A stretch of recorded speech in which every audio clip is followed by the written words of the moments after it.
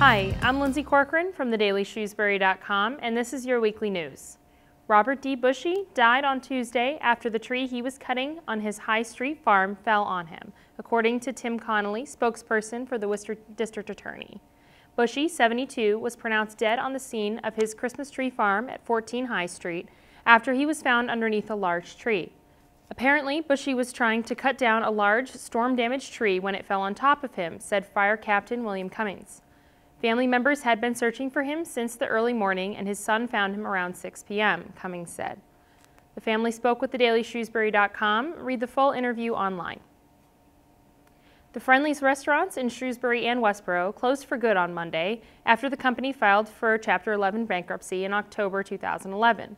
The locations in the White City Shopping Center in Shewsbury and on 303 Turnpike Road in Westboro closed after the company could not restructure lease agreements with the building's landlords. In the latest round of closings, 10 Massachusetts locations were shut down. Another Westboro location on 96 Turnpike Road in Westboro was also shut down in October when the company originally filed for bankruptcy. For more, visit thedailyshrewsbury.com. James F. Kane, current chairman of the Board of Selectmen, has announced that he will seek re-election in the annual town election this May. Kane will be running for his second term after winning his seat in May of 2009. He is the only selectman up for re-election this year. He plans to focus on issues like expanding Shewsbury's commercial tax base, providing quality municipal services, fiscal restraint, and an inclusive approach to leadership. For more information on Kane's re-election campaign, visit thedailyshrewsbury.com. The Worcester Department of Health, which has regionalized with 5 area towns including Shewsbury, was awarded a grant that will help develop a comprehensive public health plan for the area. The $325,000 grant from the Massachusetts Department of Public Health will be doled out over 4 years and be used to advance the city's ongoing regionalization efforts with the neighboring towns of Shewsbury, Holden, Leicester, Millbury, and West Boylston. Shewsbury first signed on with the City of Worcester in July of 2010 after years of trying to develop a regionalized health system, and according to officials, the program has been successful in helping save the town money. This grant will allow the City of Worcester's Division of Public Health to provide a range of public health functions and services for all 5 of the regionalized communities, and to begin the development of a regional public health department. For more on this story, visit thedailyshrewsbury.com.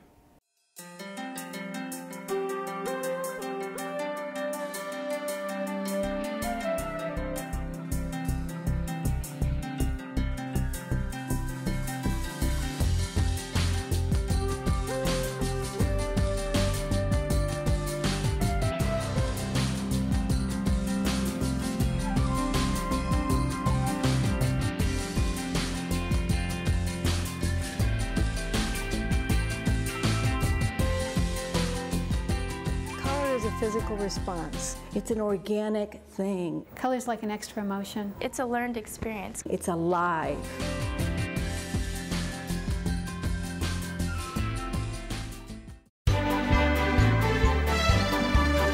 Looks like this guy hasn't installed his Selco DTA box yet, have you?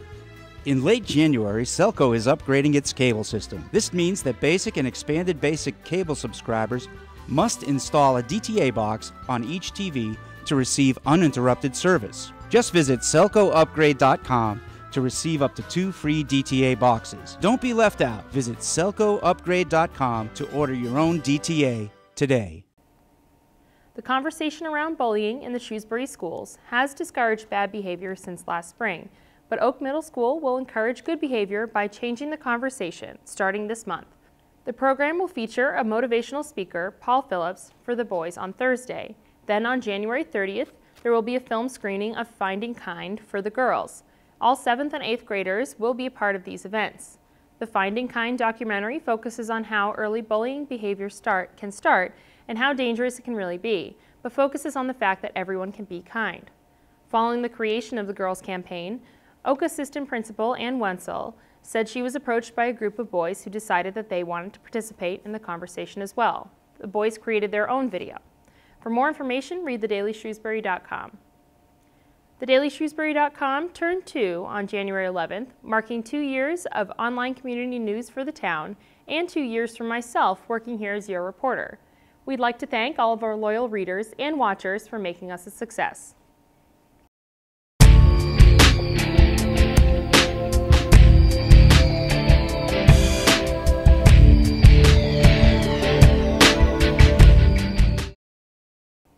I'm Lindsay Corcoran, and this has been your weekly news. To see these stories and much more, visit thedailyshewsbury.com.